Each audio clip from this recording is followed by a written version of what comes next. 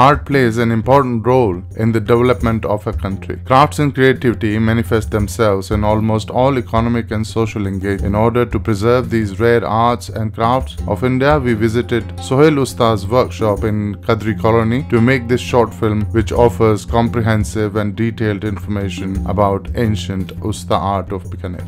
As part of the Indian bucket list, where we also promote artists and rare arts, I've come to Kadri Colony in Bikaner. It's on the edge of the city. I've come here to meet Muhammad Sohail Usta. Usta is a word which is derived from the name or word called Ustad. Ustad means master craftsman. And these Ustas are famous for carrying forward the art, 16th century art which developed here in Bikaner during the reign of Maharaja Rai Singh Ji. Let's go inside and find out and learn about this rare art, how it is done, what all ingredients are required, and his father, Sohail Bhai's father, also works on sandstone. So let's find out what they have to say about the art. Sohail Bhai, क्या हाल है? कहाँ नहीं भाई, कहाँ नहीं? कहाँ हाल चाल? बढ़िया साहब। मौज है? आज मैं वो फिल्म बनावाने आया हूँ। आप रे वो उस्ता की आर्ट है नहीं? वो सोनेर काम करो आज की। हाँ, मैं जूता खोल लूँ।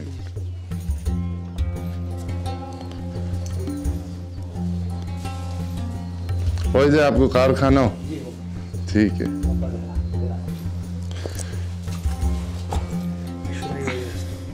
Leather art. तो आप मैंने ये पूरा प्रोसेस बताओ, शुरुआत हो, कितना सुंदर सुंदर पीसेस पड़े हैं। This is the final product, but what we are going to learn is what all materials are used other than gold, which is very obvious here, and the frames and the entire process is what we are going to learn from Sohail Bhai. Thank you भाई। चालू करा? बीकानेर की उस्ता कला है। कितना सुंदर है। ये मैं सामग्री कहीं काम में ले वहाँ पर? सामग्री बनावा में? हाँ, आइटम मिट्टी वगैरह सब है पागने। कहीं आप बताओ। वो भी देखो, वो चमड़े का आइटम है, ऊँट की खाल पर। वो मायने ऊँट की खाल है? जी हुकम। और सुराही है ये। कहीं बात। पहला दिखना मैं वो इशू है। अच्छा। पर आप काम कराऊँ। So this is what the piece of art which has been commissioned by the client or whoever. This is how it is. They start working on this. But इन्हें आप बनाओ कि हाँ पहले? पहले हम ये संचो है। हाँ। संचय मिट्टी भर पड़ा। हाँ। मिट्टी रो आइटम तैयार कराऊँगा। तो मिट्टी किसी लगे? मिट्टी यहाँ पड़ी हुकम देखो। अच्छा आ माटी है। तो इन नाम कहीं है? खड़िया माटी। अच्छा खड़ी माटी है। जी। हाँ खड़िया। जी। और फिर इन पीस और मोल्ड बनाना। संचो बनावा, संचो बना मिट्टी रो आइटम बनावा इसको। और फिर भी ऊपर वो लेदर रो, लेदर चढ़ा दो। लेदर चढ़ पड़ा बिना फोड़ दो आप।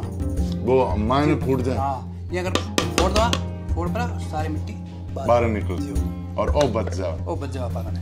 So this is what when a piece of art is commissioned like this one, the client tells them and they fill it with a mold or the dust, which is called khadiya, and on top of that this is set, and this lid is made of wood.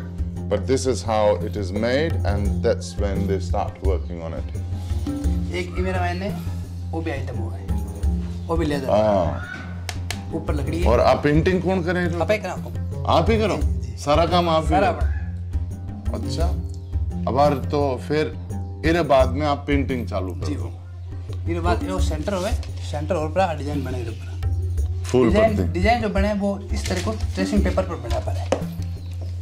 वो tracing paper है, बहुत ही बारीकी में सुई जो है सुराख करे दवे।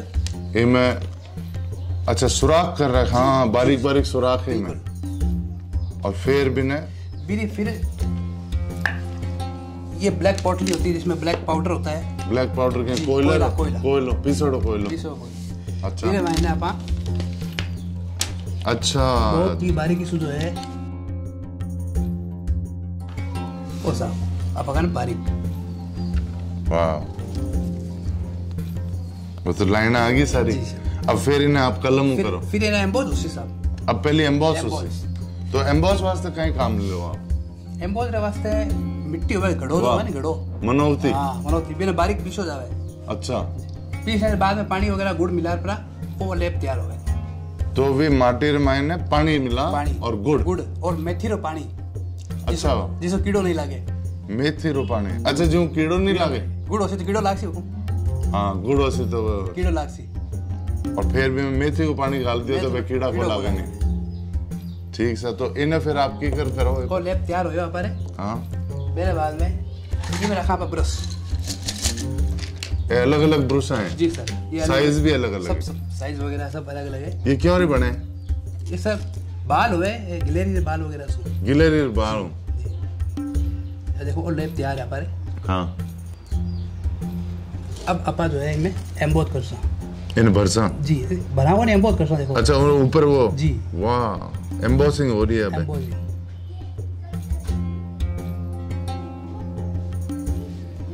बहुत ही बारीकी से इन्हें करना पड़े और बराबर उठाना पड़ेगा।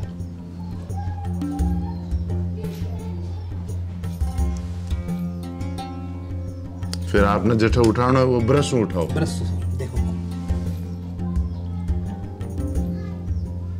वाह वाह सोहेल भाई आ तो पत्ती यूं बन गई जो सांचने की पत्ती है जी। हुकुम पत्ती फूल जो भी डिजाइन है कुछ भी हुकुम बहुत से हमारे फ्रेम वगैरह। हाँ तो आपका वो काम सिखाया कौन आपने? हुकुम यहाँ पर मामू जी हमारा। हाँ वहीद अख्तर उस्ता। वहीद अख्तर। अरे भाई जहीरुद्दीन जी का लड़का। जहीरुद्दीन जी का लड़का हाँ लड़का ही बनो बे। हाँ बे भांजा हमारा। अच्छा हाँ बे भी मामू जी है। जहीरुद्दीन जी भी आपका मामा है? नाना जी। नाना हाँ नाना स्टोन कार्विंग करता है। वे अपने बैठे बड़ा बाजार में जो मकान है। बिल्कुल हुकुम भाई। अरे यार मन बात ध्यान ही नहीं। हाँ लालगढ़ पैलेस में जूनागढ़ में बहुत काम करे हुए। हाँ वह तो बहुत फेमस आर्टिस्ट है। जी सर काय बात है। तो कितनी पीढ़ी होगी? 3 पीढ़ी होगी आपने? 3 पीढ़ी होगी। और जहीरुद्दीन जी पहली घनी पीढ़ियां होगी। हाँ हमारा भाई है हमारे पिताजी है गुलाम मोहम्मद जी। वे भी करता। वे भी उस्ता ही था। वे भी उस्ता ही है। और उस्ता में एक से एक अच्छा फनकार कारीगर पैदा हुए हैं साहब। हाँ उस्ता कला जो है बहुत ही मैं तो विरासत में मिल गई लेकिन बहुत ही अच्छा कारीगर है और आज भी बहुत अच्छा कारीगर हमारे है उस्ता में। हाँ ऊपर वाली कृपा है आप पर। बड़ी मेहरबानी। हाँ आप कलाकार हो। जी sir.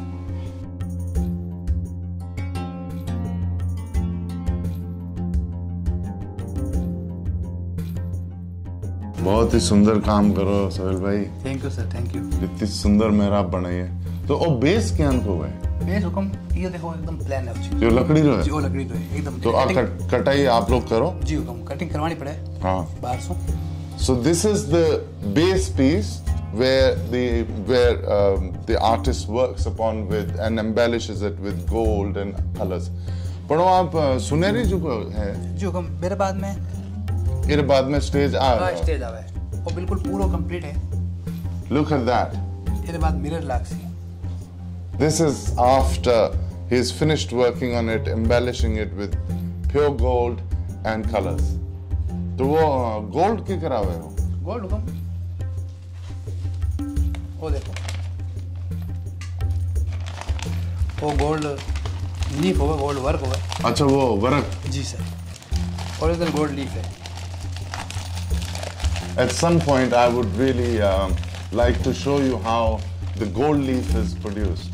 They do it in Jaipur, so when we are in Jaipur we will make a short video on that as well. हाँ हमारे जयपुर में कॉलोनी है। जी पन्नीग्राम है। पन्नीग्राम हाँ भाई।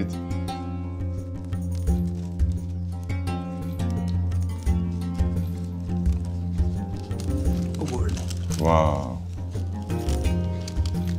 So this is how the real gold is kept and this is what is applied on this piece. बहुत ही जोरदार है। Thank you sir. और सेकंड पीस है पर इर मायने वो कहीं कांच लगा हुआ। जी हुकुम इर में कांच लगने बाद और यहाँ कंप्लीट हो गए पूरा complete.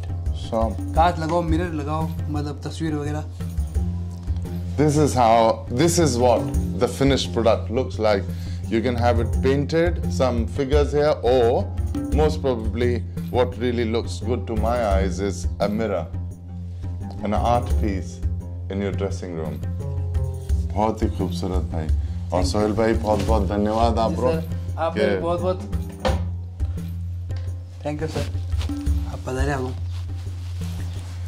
I would really recommend, if you're coming to Bikaner, please add Qadri Colony, Muhammad Sohail Usta's workshop to your The Indian bucket list.